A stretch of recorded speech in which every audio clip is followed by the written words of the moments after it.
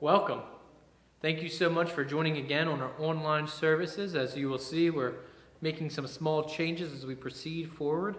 Today is July 5th. This is the very first Sunday of our hybrid ministry in which we are starting to regather. We're starting to make some changes in the sanctuary. We're starting to make some changes with the technology. One thing we are hopeful to do is move from the pre-recordings to the live streaming. But that's been a lot more difficult than we originally thought. Just a lot of different things to set up, a lot of different moving pieces that we've had to lay down together. So until we can get everything perfected and done well, we feel this is our best option for the time being. So we're still going to continue to record our messages, put them up on YouTube. I'll continue to share Saturday night, but once we get up and running with the live streaming, it's going to be able to flow much better as well. So thank you so much for your patience. Thank you for still logging in and being part of our worship service. We know as we move into this hybrid ministry, one of our worries is that those who are not joining us physically might feel a little out of place or forgotten. But we really want to remind you that you are valued, that you are an important part of our church. And just because you are not ready, just because you may be at risk, just because you may not be comfortable returning to our church sanctuary, we want to make sure that you are not forgotten.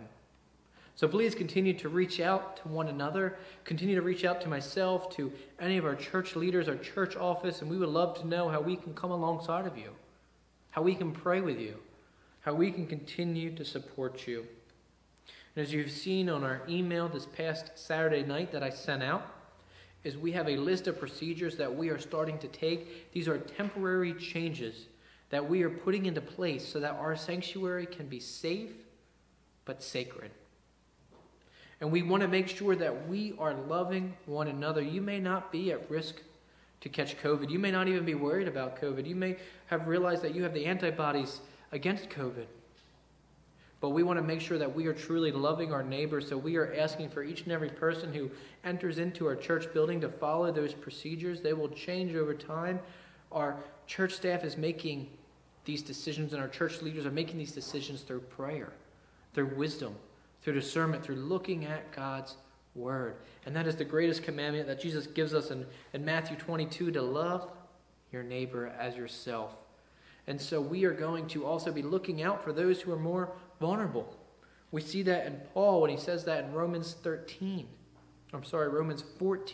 that we need to look out for somebody who may be more vulnerable. And that's exactly what we are doing. We want to make sure anybody who steps foot into our sanctuary, when you are ready, at your own pace, that you feel welcomed, loved, but safe.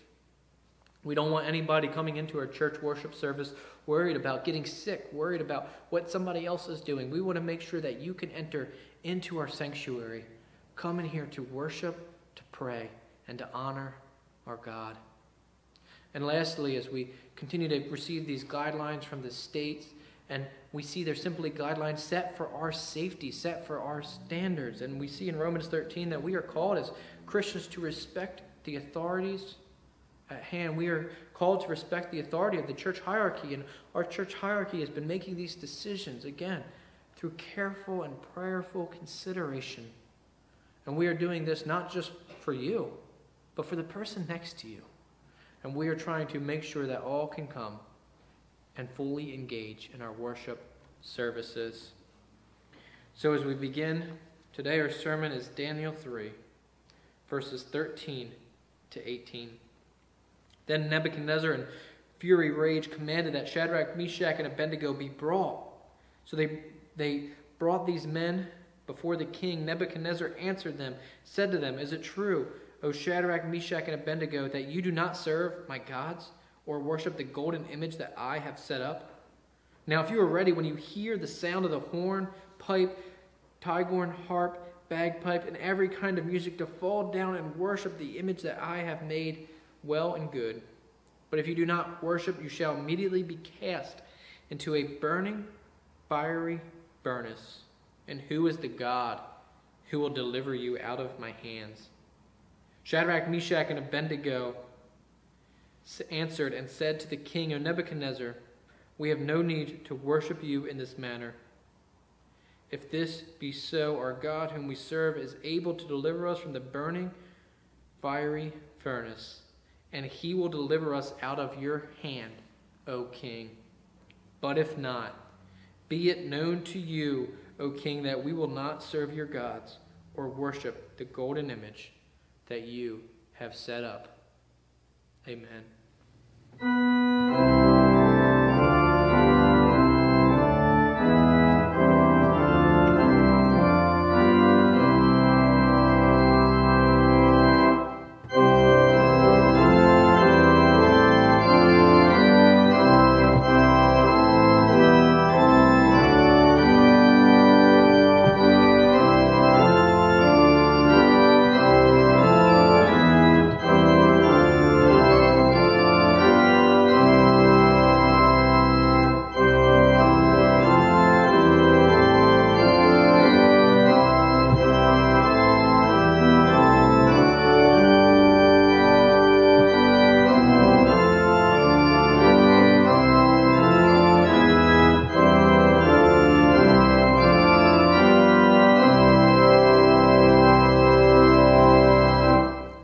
This is the very first Sunday, July 5th, that we are regathering as a congregation. And I've been debating since March what I wanted my first sermon to be when we had this opportunity to regather. It seemed like every single day, every single week, every single month, something changed. There was another topic at hand. There was something else that we as the church needed to address. However, I kept coming back to Daniel 3:18, one of my favorite verses, and it says, "But if not, be it known to you, O king, that we will not serve your gods or worship the golden image that you have set up." And I love this verse because it shows the faith of Shadrach, Meshach, and Abednego. They knew their God was able to deliver them, to protect them, to sustain them. But if not, if God did not answer in the way that they expected, they would continue to remain faithful and obedient to Him. And we see about this passage, I'm sure this is a very familiar passage to all of us, though I think we often focus on the big details and don't always pay attention to the small details in this passage. You see, in verse 7, King Nebuchadnezzar had constructed this carved image, this being, this idol that whenever music was played, people would have to fall down and worship it. And we see in the original Hebrew in verse 7, it's like this immediate response. As soon as they hear, they fall down immediately on their knees to worship. And Shadrach, Meshach, and Abednego were not willing to compromise on their faith. They were not willing to worship any other god but the one true God. So what happens is they are brought before the king by these people who oppose them. Why? Because of their rise to power. And the king, this gracious king, right, gives them power to repent. Says, I'll give you another chance.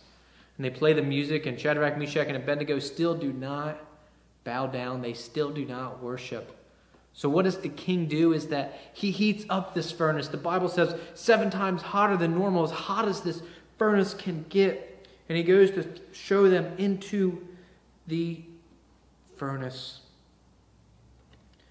But Shadrach, Meshach, and Abednego were willing to remain faithful. They knew God had the ability to deliver them, but if He did not, they would continue to worship the one true God. And as we move forward into this new normal, this is a new time for us of hybrid ministry. We have people regathering in our church. We have people who are staying home and continuing to watch us online, and both is wonderful. But this is the time of unknown. This is a time for us to remain faithful, for us to remain obedient, to know that we serve the God who is able to bridge this gap, who is able to do all these wonderful and great things, and we will continue to worship Him and serve Him. But if God does not move in the way that we expect, we know that He is still God. I'm sure many of us have felt that way as we've been going through COVID, as we've seen these racial tensions all around us, is that we have all prayed for specific things. And I'm sure God has not always answered in the way that we expected.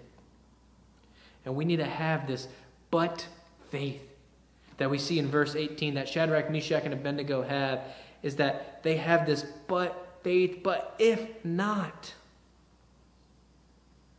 Too many times we focus on what God is not doing instead of what God is doing.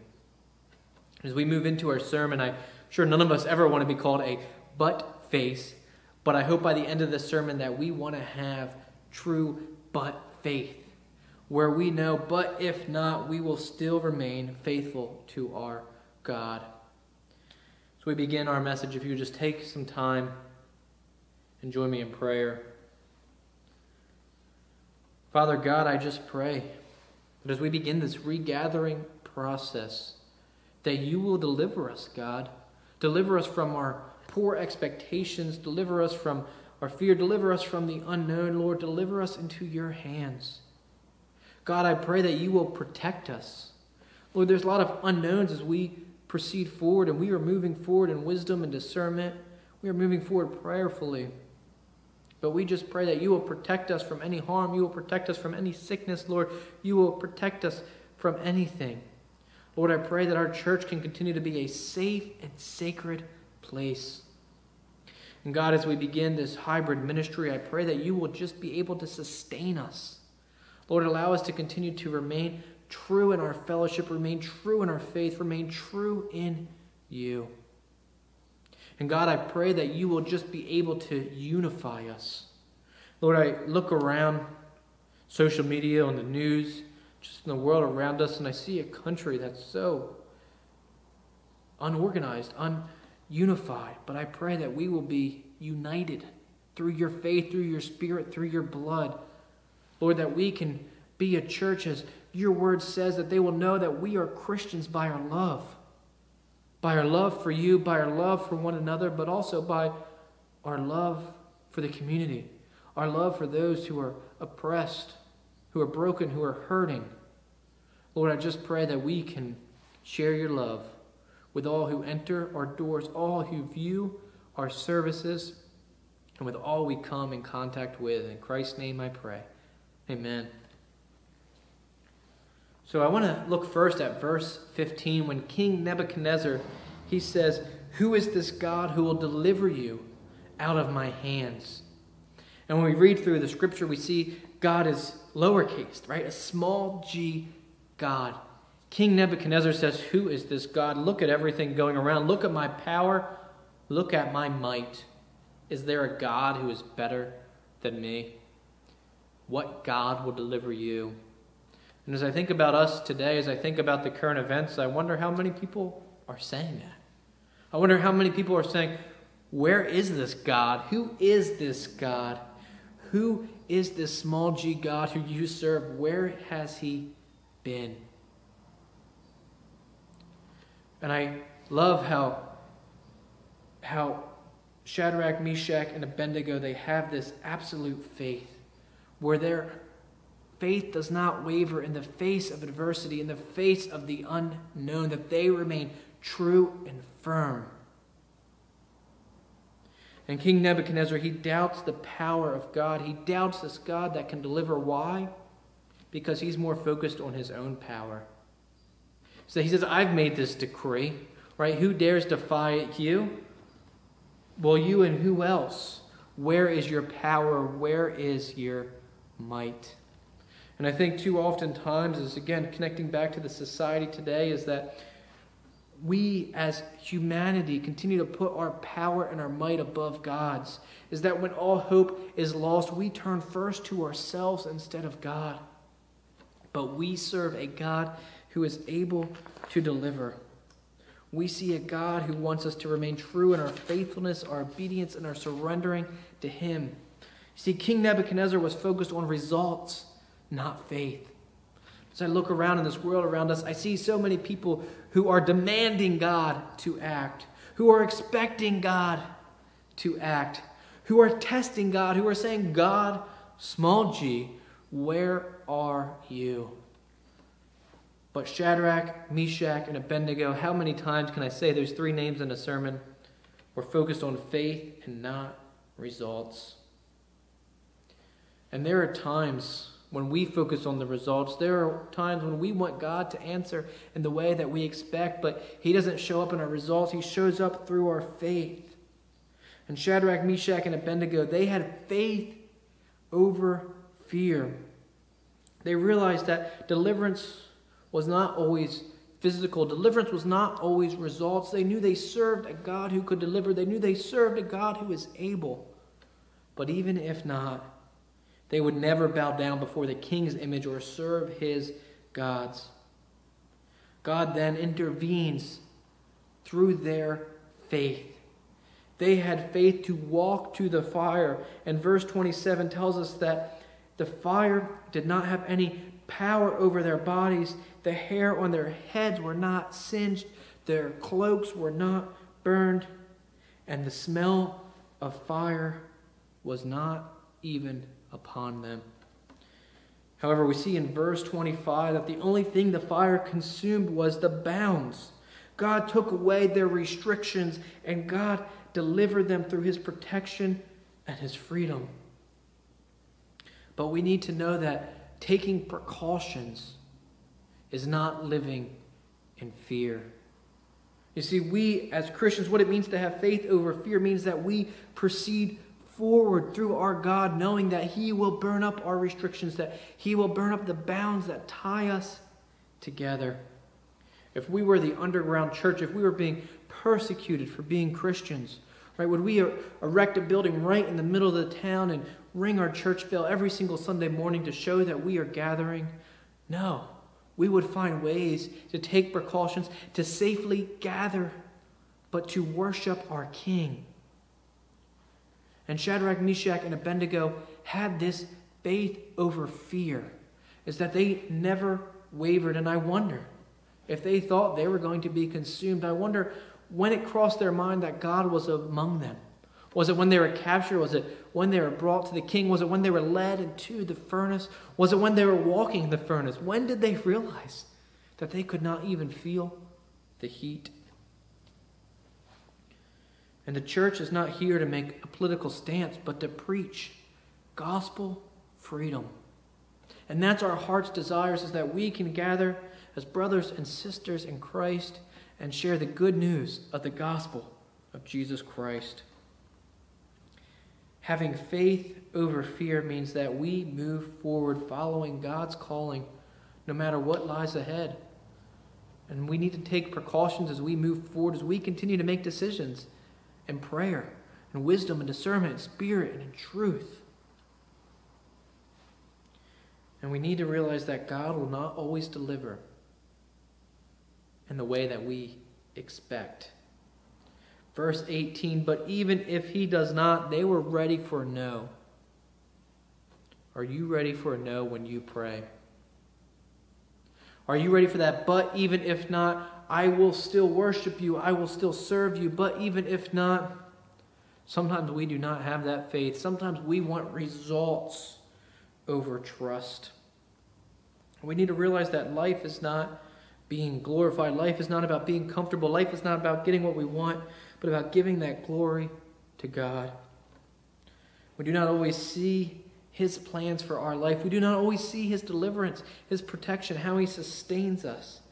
And that's okay because he is God, not us. And we know that we serve a God who is able. We see this in verse 17 when Shadrach, Meshach, and Abednego say that our God who we serve is able. And I want you to hold on to that truth. The God that you serve is able. And what do you need deliverance from? These past number of months have been difficult and trying, but uniquely for each and every single person. Certain things have been tough. Certain things have been challenging. There have been new obstacles, new roadblocks, new hindrances. People have faced burnout, discouragement, heartbreak, but we serve a God who is able. And we need to trust in God because he is able. Bear with me with a silly analogy, but I hope it makes sense. Have you ever tried to open a jar before, but you just couldn't get the lid to budge? What do? Are you the type of person who feels that you have to open it with your own strength and you're twisting so hard, your face is turning red, you're not breathing? Are you the type of person who decides, Destruction is the best way to open it, right? You take that jar and you bang it on the edge of the counter. Or are you the innovative person, right? Somebody who goes and looks for like a paper towel or there's openers with a little bit more grip and you go and find it to open it. Or are you the person who asks for help? Who sees somebody else in the room and says, hey, can you open this jar for me? And you see, this is exactly the kind of people that God is calling us to be. To know that He is able. So many times we take everything into our hands, but what does Jesus Christ tell us? To cast our burdens where? Upon Him. Why? Because His yoke is easy and His burden is light. And we need to trust that He is able, whatever we have in our hands, whether it's a jar, whether it's burnout, whether it's frustrations, whether it's stress, whether it's anxiety, whether it's unknown, whether it's worry, that our God who we serve is able to handle those things. And sometimes we act as if we are able. Sometimes we act as if nothing can go wrong. We have to have everything mapped out. But what happens when plans do not go as we have decided? We get angry. Right? We get upset, but that's okay because we have a God who is able to steer when all hope seems lost. We have a God who is able to lead us to new heights. And when we recognize that we have this God who is able, that He is the one who delivers, that's when we can have this true but faith. That's when we can say, but Lord, your will be done, not mine. But even if you do not, I will not stop praising you and worshiping you. In this season that we've had, it's been difficult to have but faith, right? I have been praying for specific things, and I've had to add this to the end of my prayers, but Lord, even if not, we know that we still serve a God who is able and who will deliver in the face of the fiery furnace. But even if He does not, and God took them to the fire, God took them into the furnace, He allowed them to be led. And what does the scripture tell us is that as those who were leading Shadrach, Meshach, and Abednego, as they approached this furnace, they were the ones who burned up. They were the ones who were consumed. And then in verse 25, their bounds are free, their restrictions are loosened. And what does King Nebuchadnezzar see? He sees 4 men walking around in this furnace untouched. And as a result of their faith, King Nebuchadnezzar actually glorifies God at the end of chapter 3 and the beginning of chapter 4. But look at how he acknowledges their God, is that he says, the God of Shadrach, Meshach, and Abednego. You see, he was willing to acknowledge, but he was not willing to admit that this God was the ruler of his life.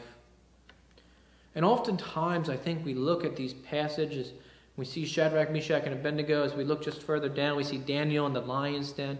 We see these wonderful passages about these individuals of faith stepping up and being these true heroes, saving the day. And I think too often we think of Christianity as us being heroes. But really, Christianity is about praising the hero. How many times do we read through David and Goliath, and I sure hope we don't identify ourselves with Goliath. But I think we identify ourselves with David. Right? We think, well, we're the underdog. We're the one who's going to save the day. We're the one who's going to conquer. But no, we're those people who are on the outsides. We are those people who are shaking in their armor. We are the people who are longing for a hero, longing for someone to come and save the day. Well, good news, because our God is able. Our God can deliver. And when we have this but faith, when we know this and we can move forward in that faith, we can move forward and go to that furnace when we believe that all hope is lost. That is when God will intervene. That is when God will continue to work. And as God calls us, I think too many times as Christians we treat our faith as behavior modification. But we really need to be people who are looking for glory restoration. You see, too many times as Christianity we're worried about fixing our behaviors or getting these results or seeing God work. But when we have true but faith, we realize that we are giving glory to God no matter what. Whether we are scattered, whether we are gathered, whether we are united, whether we are apart, we will never cease praising our Savior. As we see through the scriptures that there's this one, the image of like one of the sons of God who is walking among them. And I read through Isaiah 43:2, which says, "When you pass through the waters, I will be with you, and through the rivers, they will not overwhelm you. When you walk through fire, you shall not be burned, and the flame shall not consume you." I believe this is prophecy for Shadrach, Meshach, and Abednego, but I believe this is prophecy for us today. Our God is with us. The rivers will not overwhelm us. The fires will not burn us. The flame will not consume us. It may feel like all hope is lost. It may feel that that thing that God has called you to is unattainable. You may wish that you were like Jonah and ran the other way. But we have a God who walks among us, who will not allow us to be burned, who will not even allow the fire to scorch any hairs on our head, who will not even allow the smell of fire to be on our garments. God is calling us to walk through the flames. But fear not, for he is with you. And all our flames are different, but we all have the same faith. The faith that Jesus Christ has dwelt among us. The faith that Jesus Christ has come to deliver us, to sustain us. And King Nebuchadnezzar does not even accept God, right? He makes this decree saying that this God is allowed to be praised. But he's still not willing to change his heart. Though Shadrach, Meshach, and Abednego, they have this true but faith. They are willing to move forward, even when they don't see the results that they want. And as we continue with this time of hybrid ministry, we need to realize that God is not on our side. Instead, we are on God's side. And we move forward in our faith. We move forward through the Spirit. We move forward through the leading of God. And we know that we are going exactly to where he is calling us to do. And as we finish up our sermon, I just want to ask you, what are your bonds? What is that something that you need to be delivered from? What is holding you back in your faith? How can our God who is able, how can our God who can deliver give you that freedom? And right now, today, God may be leading you to that fiery furnace. But as we look at Shadrach, Meshach, and Abednego, we realize that their bounds, the thing that restricted them, that was what the fire, that is what the furnace consumed. Not their bodies, not their faith, and definitely not their God. Sometimes our Lord is leading us to that fire so that he can give us that true gospel freedom, so that everything else that is weighing us down, everything that is bounding us together, everything that is being restricted from us can be burned up in those flames. Trust in him. Move forward with that but faith, knowing where God has called you, knowing what God is calling you to do, and that we can walk forward with him. If you would join me in prayer. Father God, I pray that we can have true but faith. But even if not, Lord, let us continue to worship you. Amen.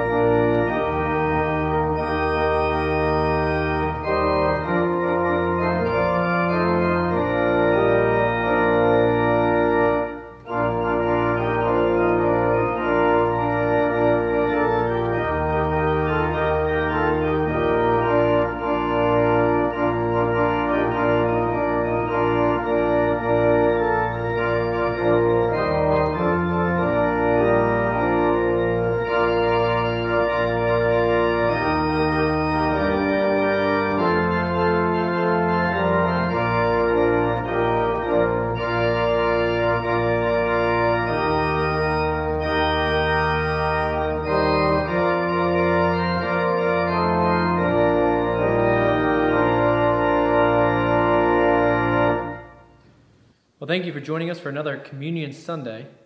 We are glad that you're here to worship with us, to partake with us.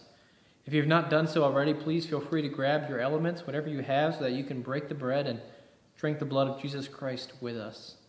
So we began to look at dates for regathering. We were looking at July 5th, and we quickly realized it was Communion Sunday. Well, we knew there was going to be a lot of obstacles to find ways to uniquely serve communion safely. We knew it was going to be a lot of work, but we really wanted to regather on the first Sunday of the month so that we could partake in communion together.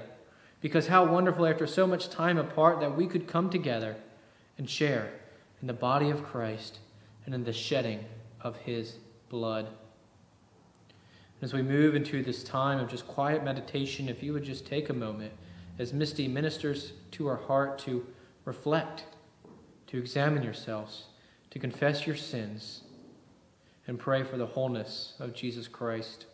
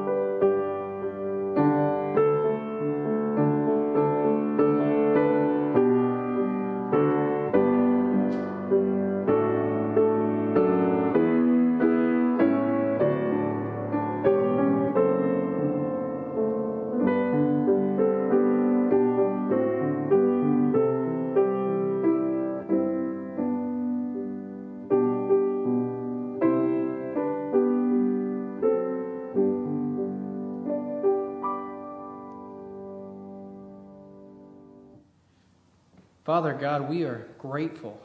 Lord, whether we are gathered, whether we are scattered, I think of James, writing to the churches in dispersion, the scattered churches, Lord, so that even though they were not with one another physically, they were still reunited through your teaching, through your word, through your spirit, through your love, but above all else, through the shedding of your blood, the breaking of your body, the assurance of the forgiveness of sins that we have through you. And Lord, I continue to pray for your redemption. We see the earth is groaning out for your healing, for your wholeness, for your peace. Lord, I pray that we can continue to seek you day in and day out, that we can be people who not only receive your redemption, but that we can be people who live out your redemption. Lord, allow us to reach out to our brothers, our sisters, our friends, our neighbors Lord, to reach out to anyone we come in contact with, to just share the love that we have in you. God, as we take this time, we examine our hearts. We realize, Lord, that we were far off, but we have been brought near by you and through your death and resurrection. God, may we continue to move forward in your glory, in your grace, in your restoration. In Christ's name I pray. Amen. So our scripture passage is a little bit different than typical, but I thought how appropriate. We were just looking at the church at our previous series, and we see in Acts 2, verses 42 to 47, and they devoted themselves to the apostles' teaching and the fellowship and to the breaking of bread and the prayers. And all came upon every soul, and many wonders and signs were being done through the apostles. And all who believed were together and had all things in common. And they were selling their possessions and belongings and distributing the proceeds to all, as any had need.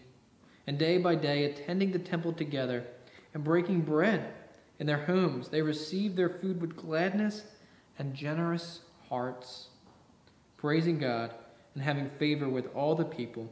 And the Lord added to their number, day by day, those who were being saved. As the ways that we have worshipped have changed, the one who we worship has not. And we continue to go with him, approach that throne with confidence because of the breaking of his body. And on the night of his betrayal, our Lord Jesus Christ took the bread and he broke it. And he said, "This is my body, broken for you. Do this in remembrance of me."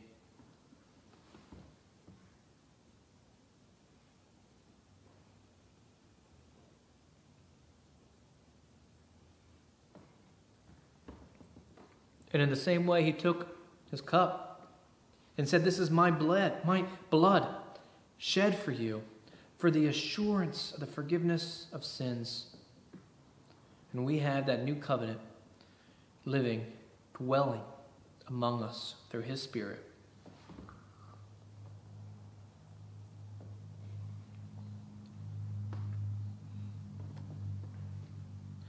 And as we go forth, knowing that we serve the God who is able, knowing that we serve the God who will deliver, knowing that we can have that but faith, but even if not.